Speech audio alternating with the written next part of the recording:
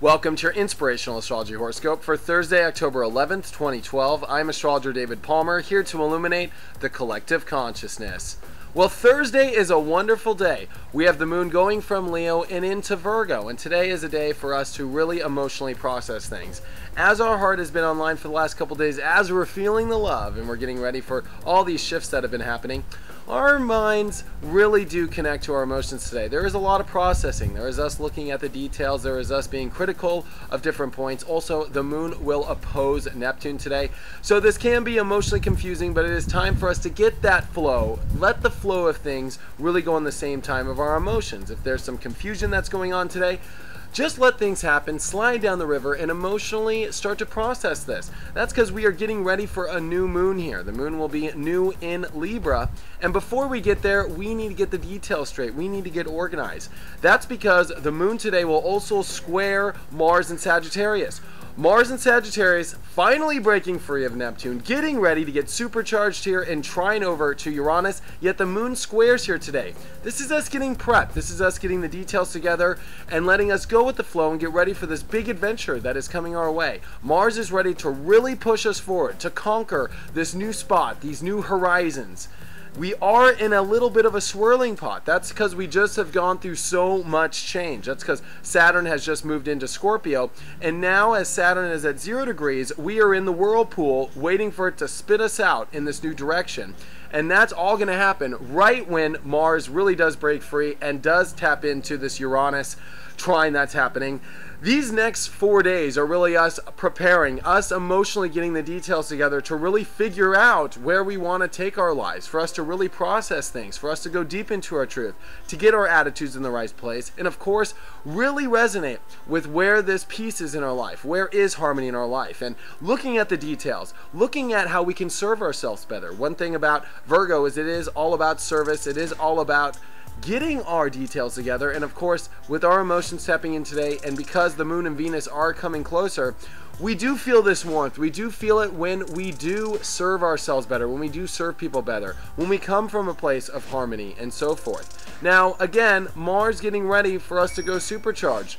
Mars is ready to start trining and move off of Neptune, and there is so much Neptune energy right now of a little bit of confusion, of us really having to trust in following the stars, following our guides, following our intuition.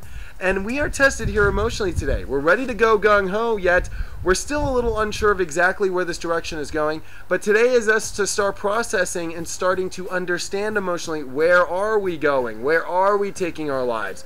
Where are we going to be spit out? You know what? We're sitting in the jacuzzi right now, and the bubbles are about to stop, and we're about to walk out of the jacuzzi and really enter this trip right now.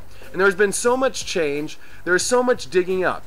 Mercury now really moving forward fast in Scorpio, us really getting our head straight, really digging into our truth, really trying to understand our truth. And this is connected over to Venus right now, which is finding our warmth, finding it in how we can serve ourselves better. And these details in organization make us feel warmer. It's actually when we're a little bit confused where our emotions, or especially our warmness inside, are having the difficulty. In order to find warmth right now, it is understanding the process. It is understanding so much, but at the same time, not letting confusion get in the way. Yes, we want the ideas, that we want to understand things, yet going with the flow is really where we learn to understand more. It is down the river where you can start processing. It's not when you stop and you try and swim upriver to understand things. Really go with the flow and really let things happen. You know, Jupiter, of course, really retrograding still, getting our minds in the right place, really observing all of the stuff that we have been pushing forward with information. There's a lot of information for us to process.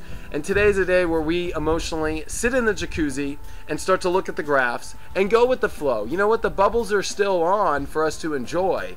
Yes, we are ready to get out, but enjoy the bubbles right now. Enjoy your space right now. Enjoy finding what makes you feel warmth. And it's the details in your head, it's the attitude in your head and not getting in the way. It's also when you let your intuition follow yourself. And remember, it is a time of peace. It is a time of chilling. There is this intense energy for us to want to change. That's because the North Node is in Scorpio. We are all awakening to change. We are all changing who we are. We are all transforming.